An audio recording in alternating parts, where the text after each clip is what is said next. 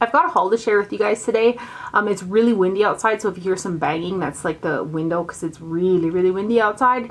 And then if you hear like some ruckus, those are my kitties that are wreaking havoc in the background. You guys might have seen them in a few of my a couple of my previous videos. The little lift up shots are some little tiny kitties. Those are actually 4 orphan kitties that I was bottle feeding. They're currently eating on their own, and again, just tearing up the place. I also hear you guys on the vlog footage. I've been really short on time, but I wanted to get some shots. We currently have 2 colts on the ground right now, so I wanted to show them. I wanted to show you guys the kitties. Hopefully I can do that soon. I'm just like really short on time. It's a Sunday right now, so I'm trying to make the most of it. But I really want to try to do that, including, which I haven't forgot, my updated makeup collection. I just need the time. But let me get into these items. I did purchase a few more products from Pretty Vulgar, which is a new line that Sephora is carrying, and I did a haul video on that. I think it was 2 videos ago if you're interested in seeing some more of that. But I did go ahead and purchase their, it's called The Ink, and it is a gel eyeliner. It's super cute. It's a 0.2 ounce tub of liner, and I just noticed, I don't know if because it's kind of warm in here, but the seal right here, this was lifting right here, and I had to press it back on, like the glue or whatever. I do like the liner. It's really creamy and it's easy to apply. It lasts really well on my eyes. One of the things that sold me on it is it was supposed to be conditioning for the skin, which I do wear a relatively thick eyeliner, so I kind of like that factor about it. It's very, very dark and opaque, but it does take a little bit to dry. I still think I'm going to go ahead and order the brown one because I do like that skin conditioning factor about it. And I did order the double-ended brush. I'm not crazy about the brush. This is the eyeliner right there. It's like a pot of black eyeliner. Super cute packaging. I like my Hakuhodo liner brushes a little bit better. I just used this yesterday. I didn't use the angled end, I used the pointed end. So I was hoping that this would give me a little bit more of a point, but it's kind of thick. It's not quite as fine as I like a brush to be. Then I purchased one of their glosses, and I got the shade Poisonous Pout 118 Pick Your Poison. And the packaging, it's just, I just really love the packaging. The actual top of this guy has that grippy type of feel, like kind of like NARS packaging. It doesn't really have a sweet smell. It just kind of smells like, I don't know, kind of like a gloss, I guess. But that's the shade that I got. And I haven't worn it yet, but it does have a tacky feel to it, kind of sticky. So, and then I also purchased the Pretty Vulgar Silent Treatment Matte Lip Moisture. And the packaging again on this is really cute with the flower top like that. I think that I got a faulty packaging because I don't think there's a stopper in here. Because I even tried to dig in the cover and think that it was stuck up in the cover, but it came out like this. And there's no stopper, so I feel like they forgot the stopper. So I'm going to send this back because it's just gooped up on the wand. But then also, the #1 ingredient in this is dimethicone, and I feel like it feels nice and kind of slick on the lips, but I don't feel like it really nourishes or sinks into my lips. It just feels like it's sitting on top. So while I do love the packaging, like the outside prettiness of the packaging, I don't like that it doesn't have a stopper in there, and then the dimethicone component. So I'm probably going to send that guy back. And then I also got another one of their Make Them blushes in #13 Mirror Mirror. And this here, it's a goldeny peachy pink color. It's more pink than NARS Orgasm, but it's along that type of line, I guess, in terms of color. I wore this yesterday. It was really pretty. I really like the blushes in this line. So it's got a little bit of a gold shift, but this definitely pulls more pink than something like NARS Orgasm. But it does have that golden aspect to it. So that one is #13 Mirror Mirror. Then I had a 20% off coupon at Ulta, and I purchased another bottle of the Prada Candy Kiss perfume because mine is almost out. So here is the other one. But this fragrance, I got it last spring, I want to say. Was it spring or summer? and I wore it non-stop. I feel like it's just a really uplifting, fresh, summery type of fragrance, and so I purchased another bottle of this at Ulta. And then I also got one of the new Becca bronzers. I originally wanted to swatch the middle shade, but they didn't have the tester there, and they also didn't have any in stock. So I went with the Maui Night Sunlit bronzer, and I seen this one online, and it has that burnt red tone to it, but I wasn't sure if it was going to be too dark. The packaging's really pretty. This has got shimmer in it. I wore it yesterday. I don't have it on today because I wanted to try out a different bronzer that I purchased because I wasn't sure if I was going to keep it or not. But anyway, this is really pretty. This type of tone is right up my alley. It blends out and buffs out really nice. Originally I thought, geez, that's going to be a little bit too dark, but it buffs out really pretty on the skin. It does have little golden shimmers in it, however. So this is the shade Maui Nights, 0.25 ounces of product in there. I wore it yesterday. I love it. So like, it's kind of sticking to that concealer that I had on there, but that's the tone of it. I really like this one. So the other bronzer that I was referring to is one by Guerlain. It's part of their summer collection. It's the Terracota Ultra Shine Shimmer Effect Bronzing Powder. They came out with two in this type of packaging. One is matte and one is shimmer. I got the shimmering version, 0.35 ounces. I wish that it had a opening type of a lid instead of a tin that pops all the way off, because it is a little bit difficult to get off. It has a golden shimmer to it, and it does show up on the skin. This pulls really golden on my skin. This is the bronzer that I have on today. Buffed out, it does look pretty because the goldenness comes out of it as opposed to so much of the warmth. It has a very strong perfume smell, however, which I'm not nuts about the fragrance that they put in here. It does look pretty on the skin, but I'm not completely sold on the tone of it. This is what it looks like. You can see it's very golden. Today's the first time that I wore it, but so it does have a nice, you know, it does have that golden shine to it. But I'm not nuts about the packaging. I'm not completely nuts about the tone of it. And I'm definitely not nuts about the fragrance, which typically Guerlain bronzers do have like a fragrance to them. Some of them I don't mind. This one I'm not the biggest fan of, but I always like to collect the Guerlain summer bronzers, and this one fell a little bit short. And usually they do two bronzers with each summer collection, so hopefully the other one is a little bit more appealing than this guy. But I don't know. What do you guys think? Do I need that golden warmth on my skin? Does it look nice? And then I got one of the new MAC Extra Dimension blushes, and I got the shade Into the Pink. I love this blush. It is a cool toned baby pink. It's got a high shine to it.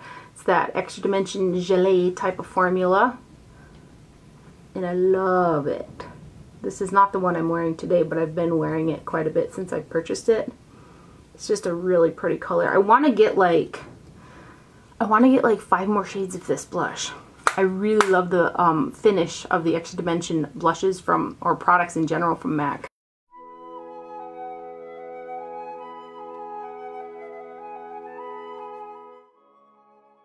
Also from MAC, I got the Iridescent Pressed Powder, the Justine Sky.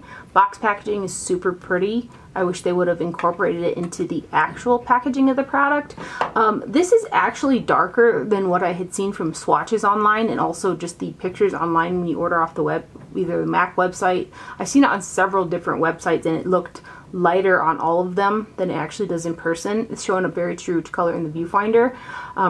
It is a little bit darker than I had thought it was going to be. I haven't worn it yet, but when I do, this will definitely be a blush for me. So it's got a sheen to it, but it's like a plummy purple. And then naturally, I did purchase the other Anastasia Beverly Hills Glow Kit in the Aurora one. And I love the Moonchild palette so much that I actually bought a backup of it. I think they made it permanent though, so when I first saw pictures of this on Instagram, some of the shades did look like they would be too dark for highlights on my skin tone, but they actually buff out lighter than they look in the pan.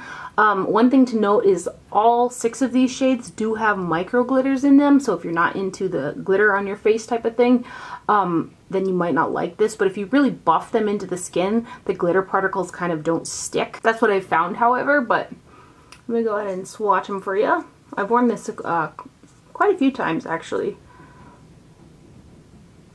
And I do like them. I don't like these ones quite as much as the Moonchild, but I do like them.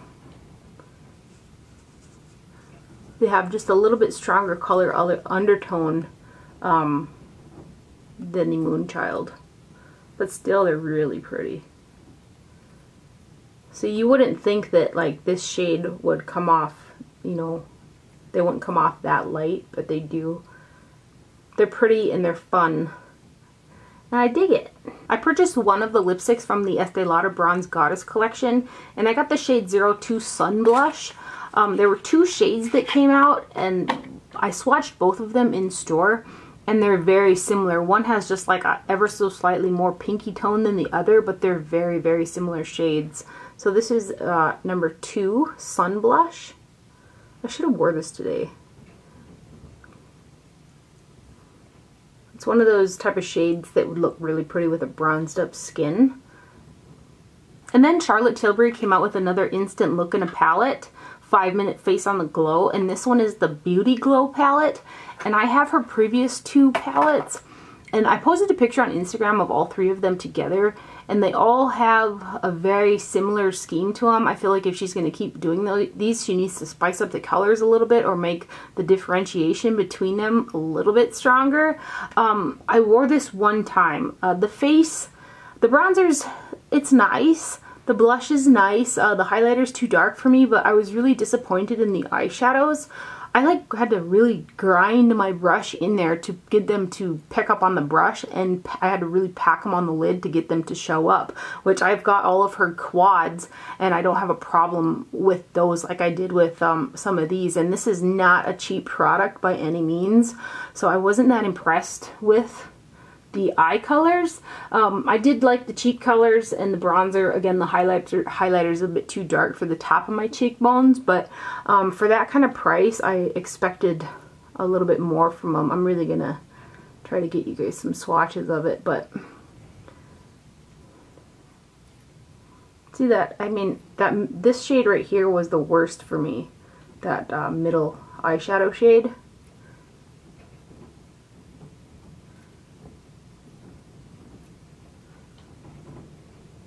So those are the 3 shadows.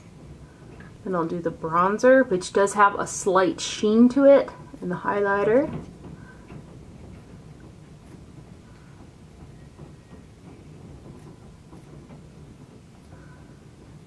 I'm just really not impressed with this guy. And then the 2 cheek colors. I actually think that this shade would make a prettier bronzer than the actual bronzer.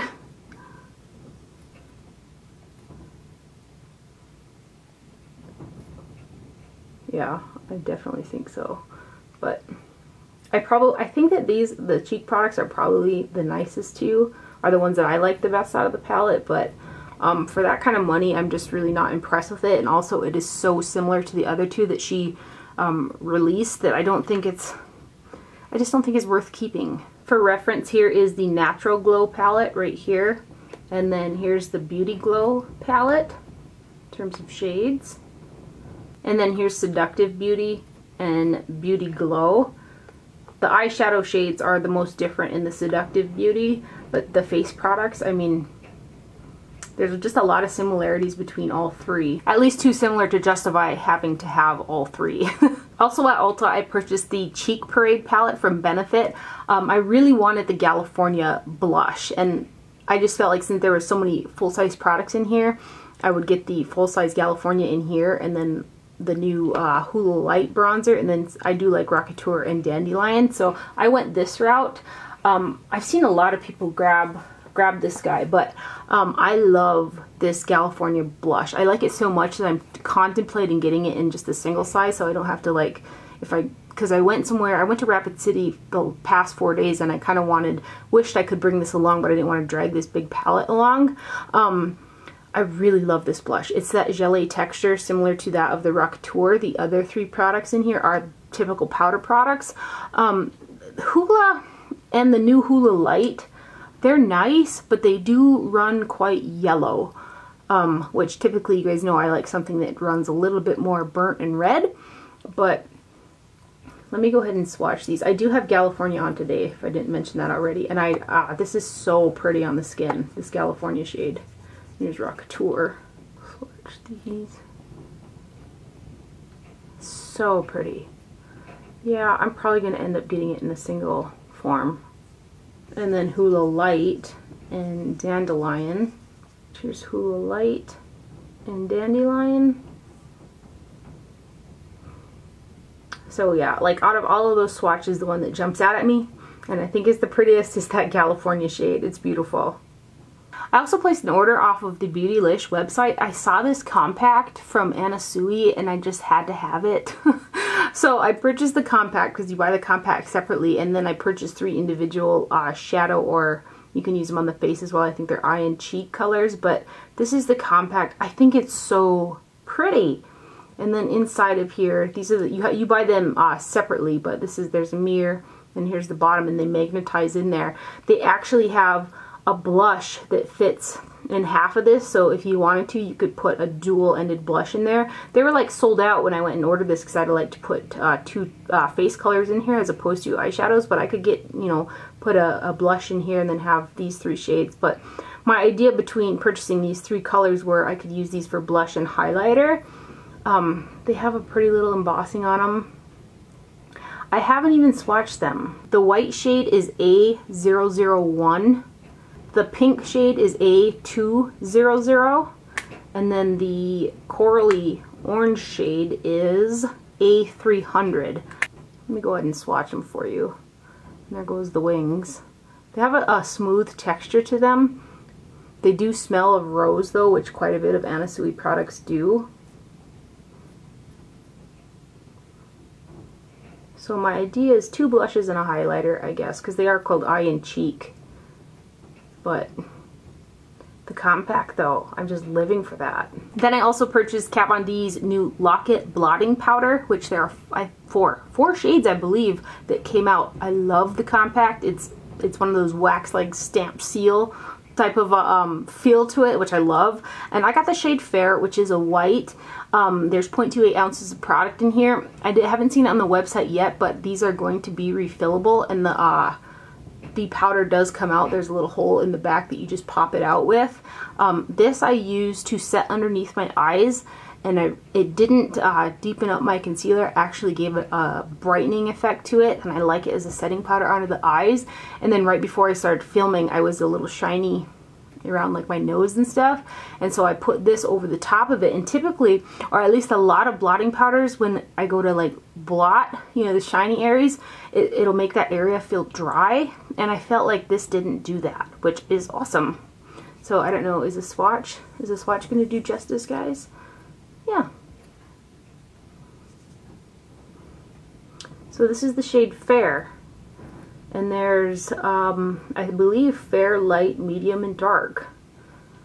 And the packaging, like the seal, even comes over the edge, which I think is awesome. Packaging is awesome. I also like that it's refillable so that you don't have to throw away such an awesome compact. And then lastly, I purchased the By Terry Sun Designer palettes. They came out with 2 of them. It says Summer Edition on the packaging. Here's the box packaging. And then here's the outside of the actual packaging. I did purchase last year's versions, and I really like those.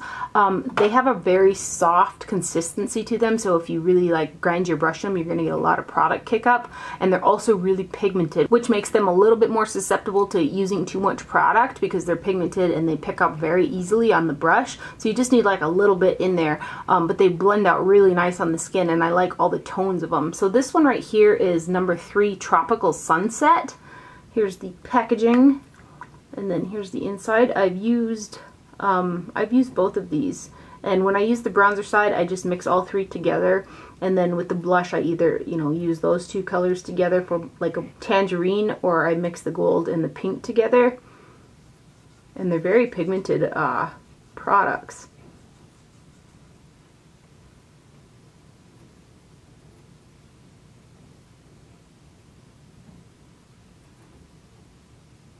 Those are the cheek cap, I guess. And then these bronzers.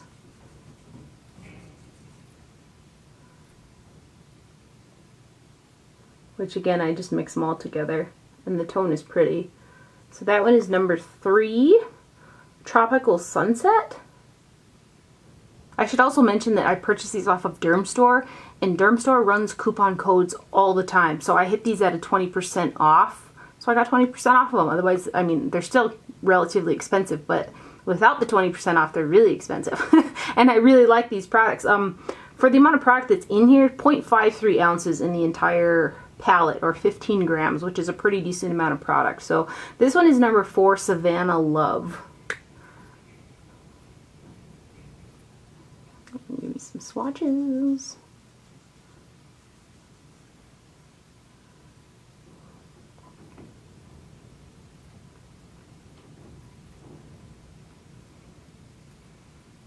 And then these bronzer shades. None of the colors in here would be highlights for me, but they might be for a bit deeper skin tone. And again, I just mix the bronzers together, like. But that one is number 4, Savannah Love. So that's everything in my haul for the day. I've got a massive mess to clean up. This entire makeup room is like a tornado hit it. You guys want to come help me? Come help me. But anyway, I hope you guys enjoyed this video and found it helpful. Thank you for watching. Do not forget to wear sunscreen, and I'll see you guys later. Bye.